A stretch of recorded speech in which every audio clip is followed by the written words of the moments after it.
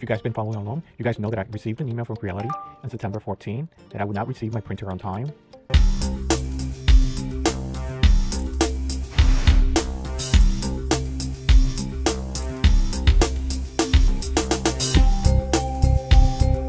Creality said the printer was going to be delayed until the middle of November. I don't know about you guys, but I have a small business and I do 3D printing as a hobby, but it is a small business and I needed that printer to help me with my holiday orders. So I emailed them and told them that if it was not going to make it on time, that I would like to cancel my order.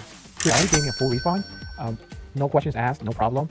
They were pretty cool about it. They had no issues with it. I was okay with it until I saw this guy. He got apparently the printer got his shipped to his house directly. He got a freight service delivered his printer. I don't know if you see his channel, is at 3D Rundown. He has a really cool channel. He does a lot of videos about things you could do with your Creality products. He has other products on there, but his channel is mainly has Creality tutorials and stuff like that. I watched his videos on some things and some issues that I had with some of my printers, so he's cool. You guys should check out his channel. I'm gonna leave a link below for his channel. But one thing that I found very interesting is that me, a paying customer, didn't get the printer, but like an influencer gets the 3D printer first. The downside about the printer that he got, he's not really allowed to release any content on that printer until I think he said next week. So you guys check his channel out and see any updates on his printer, because he got his printer. I didn't get mine. My order got canceled. I got a comment in my last video where they said, man, you dodged a bullet. And I didn't think about it because that was written 6 days ago. I got this information from Bambu Labs yesterday, where they have something big coming at the end of the year. And then there isn't that much specific on it. I mean, there's a lot of people speculating that it's going to be a bigger printer, bigger than the K2 Plus. Other people are speculating that it's going to be a Bambu Lab with 2 print heads.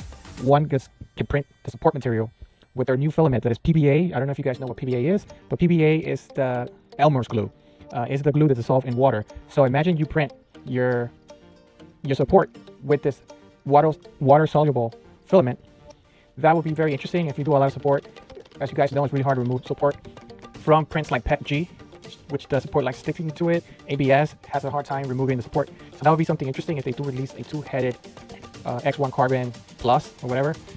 We don't know what it is, but they are going to release something in Q1 2025, which means at the end of Christmas. I'm not sure, but that is something interesting that I could do with this return funds from my K2 Plus. Another option that I'm weighing right now is the Anycube. I don't know if you guys seen the Anycube. It seems like a very interesting company.